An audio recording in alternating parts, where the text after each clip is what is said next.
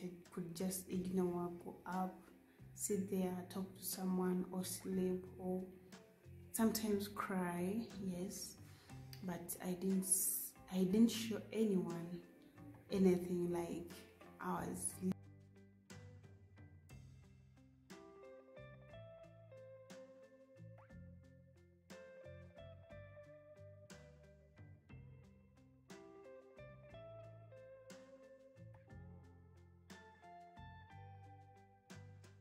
So my bosses didn't want me to leave. They didn't want me to leave, and then when we failed to settle that, they said they did some things, and then they said at a company that I don't know how to work. So everyone was laughing, just everyone was looking at them was like, because I've complained. It's not my first time to complain at a company, and then they just ignored that, because in our company, if you work for one house for 5 months, for 5 and above months, they consider you to be a good worker. So they consider you to be a good worker, and I've been there in that house. I was there in that house for 1 year and 2 months. So when they brought that complaint about me, because they didn't have anything to say about me, I was good. I was performing my work. I was just doing what I had to do. But just because I refused to stay with them, because I didn't tell them, they didn't know that I was leaving on that day. Okay, I wanted to leave before, but I decided to give it time to get ready, and yeah, I wanted to make a decision when I'm really ready. So on that day, I didn't tell anyone or show anyone that I was leaving. I was tired. I didn't show anyone that I was fed up.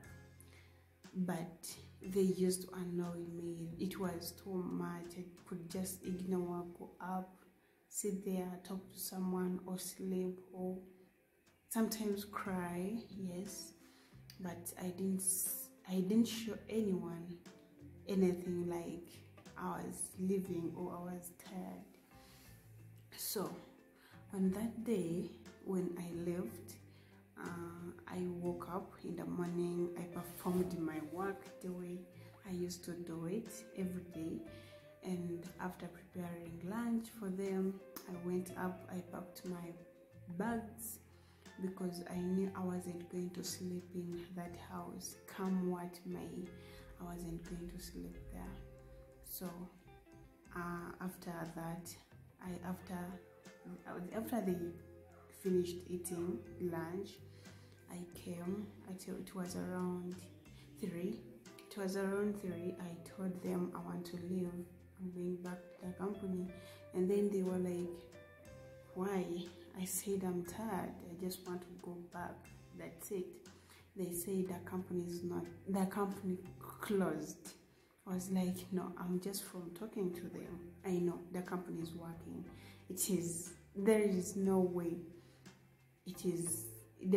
you're going to tell me that it is closed, yet people are working, people are going back, people are moving out, in and out." So I told them I want to go. And then the lady, their mother, said, "No, Shagra, it's okay. What's wrong?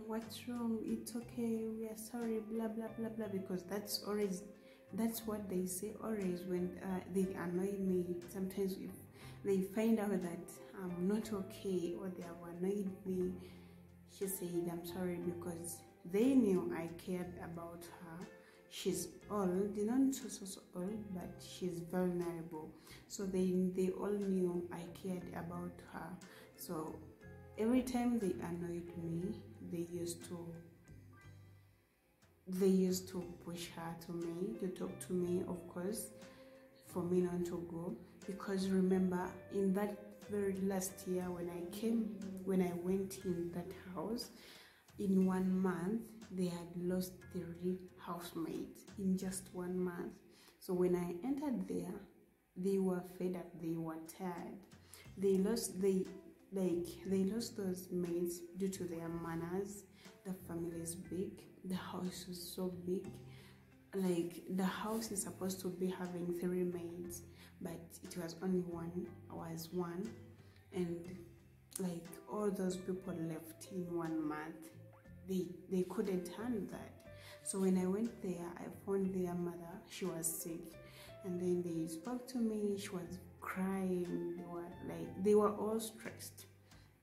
So I was like, let me give it a try, because they bought me for 3 months at first. So I said, let me give it a try. So they were good in the beginning, and when I finished my 3-month contract, they requested for other 3 months because they were good. They pretended to be good people. I accepted because, of course, you don't know where you're going to find a good house. Everyone is facing their houses differently. Everyone is finding difficulties. So I said, let me give it a try. So I accepted. So that was the last time they requested or they asked me to renew the contract. After that, I think they bought me for other months, many months. They didn't talk about that, but I'm patient. So I found every way of being in that house, of staying positive and working for them. Of course, I've been going through ups and downs, but I just have this thing: today is gone, it's not going to come back again. So that's what has been keeping me going. And then when I got my sewing machine, whenever they could annoy me, I would just take my anger to that machine. I saw something, I create, I talk to you guys, I speak to people that I have to speak to. But I reached to an extent where my patience had reached to its climax, so I couldn't handle it. So after packing, I came down, I told them I wanted to go. They said they bought me, I have to work for them for 2 years. So they were like, we just renewed your contract, so you can't leave, you have to work for us, blah blah blah blah. So I had to pack my things and leave without even looking behind. So yeah, but I think I have peace of mind now. However, the thing I'm doing now it's kind of hard. And you need to be patient with. I need to be so patient with the person I'm taking care of.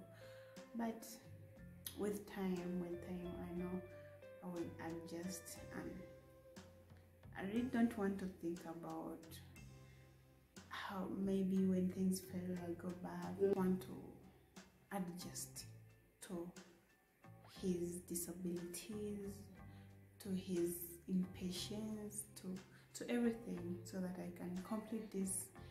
And I don't want to run out from my programs. That's why I've taken long to make this decision.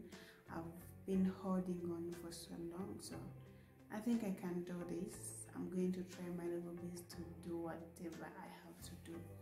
Yeah.